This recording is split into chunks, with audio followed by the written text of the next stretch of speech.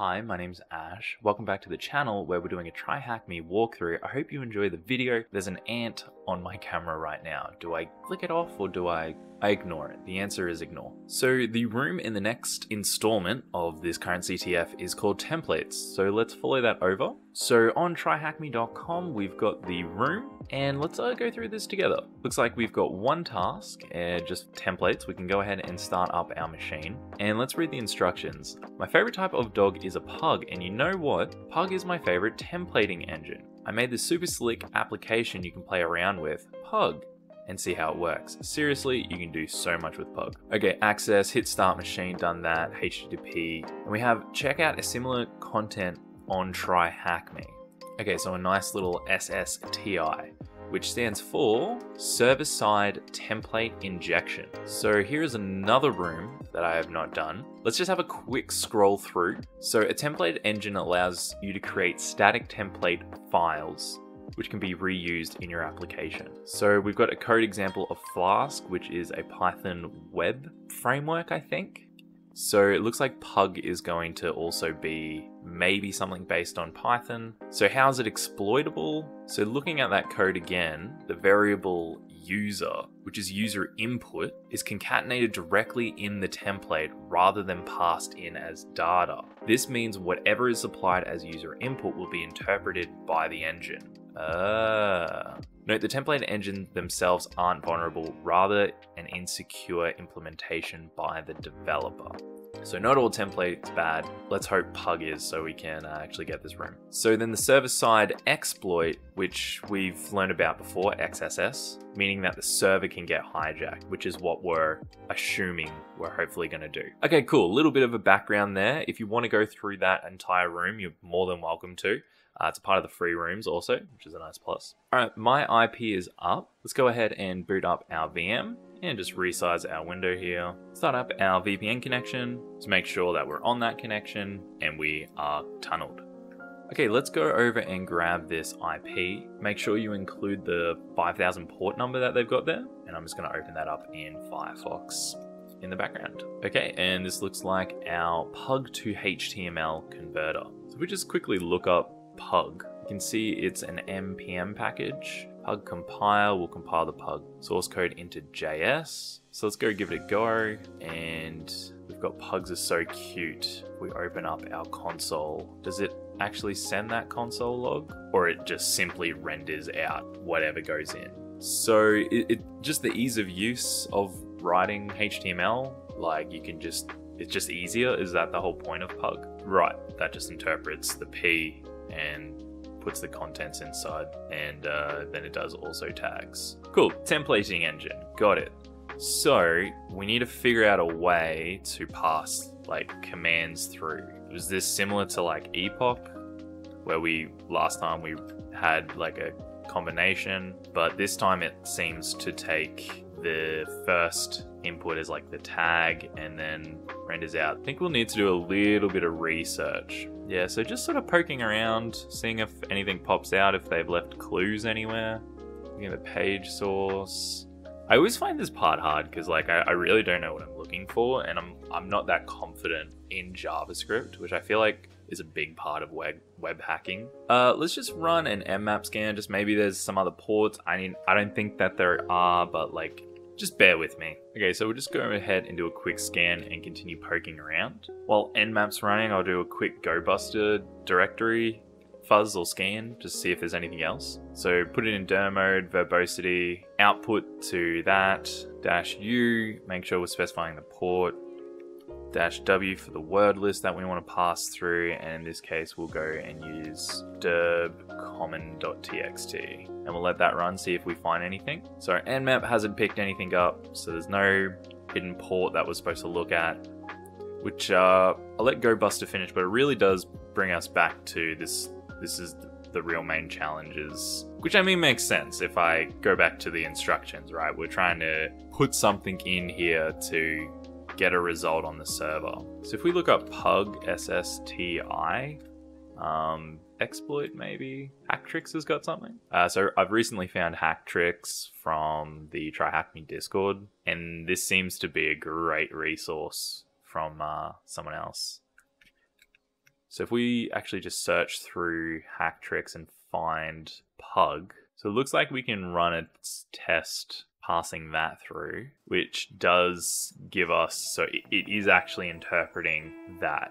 So we could go ahead and then try and get a shell. So this is just seeing if it can make a file in the temporary directory, executing touch temporary directory, and then a pwned.txt. So that returns undefined. So that might have made the file, but like, I don't think we can see it. Like if we went list out, just list out the temporary, like it's not gonna, we're not gonna see that on our side. So this next running like the curl command, maybe we could run, like maybe if this could work, we could try like running netcat and it sends back a reverse shell. So if we set up a listening port on 4321, ooh, GoBuster just finished. Is there anything found? No, there's nothing found in the GoBusters. So both Nmap and GoBuster is not worth it. We're on the right path by going down this way. So if I just get my IP here and we paste this on port 4321, because that's what we've set up our listener, and it's trying to find s.sh pipe through bash. So I don't really understand what that is. Okay, I'll just give this a go and we'll see if we indeed get anything. So I've pasted that in and I've gone convert. And if we go back to our terminal, it got a response. We don't have a shell, but we did get a response, which means something. We got something. Would netcat? We just said, I'm not sure. I'm just totally testing here. No, that didn't give us anything. Yeah, so curl is sending. I guess I really don't understand how this works because it's not actually sending anything through. Yeah, so just reading, like, I think that's the thing. If we uploaded something, I don't know how to upload something, maybe we could get a return that way. I'm gonna come back to this. Let's see if we can find another avenue. What if we tried like SSTI reverse shell? Core pug template engine. Okay, so this seems a bit more all-in-one. Alright, let's give this a go. Okay, so this goes through, this is essentially just gonna render like normal, but this one, like we saw earlier with the 7x7, is gonna work. And this process binding spawn sync. And then we have this, what looks like some big old string of number, and that. It looks like a base 64 possibly. So let's go ahead and grab this payload and let's pop it into CyberChef. So CyberChef, we can pop that in there. I've never noticed that. We actually get like a little magic wand. So it tries and detects it, which is cool because I usually just slide magic over. Anyway, so that's decoded it, and we can see the full payload of the reverse shell. So this looks like an all-in-one reverse shell. Cool, this is what we're after. Let's go get that IP again, and let's try this for another time. So we can put our IP in here, so this is what we're going to send back to. Can't put it in there, can I? No, I need to copy this, put this up here, then edit it up in the input. That's better. So let's keep it on 4321.